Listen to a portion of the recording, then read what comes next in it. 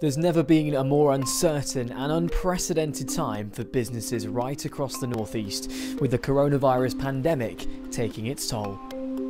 Both businesses and lead organisations have come together to create a brand new not-for-profit and raise funds to support companies recovering from COVID-19. Yeah, the OpenNorth Foundation is very much about businesses helping businesses, or business people helping other business people. It is really, really important at this time that we pull together as a region.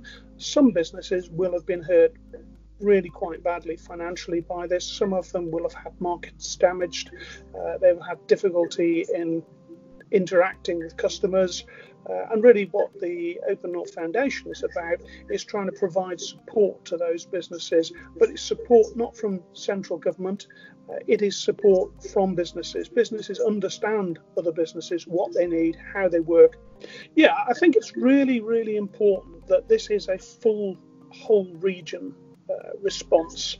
We are looking at businesses and business people from Northumberland down to Tees Valley.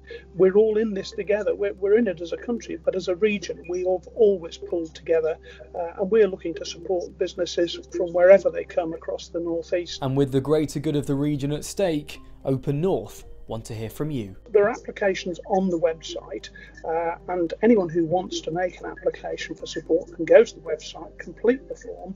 Those forms will then be looked at by Northeast business people with access to funds and knowledge of the support networks, and they will respond to those applications.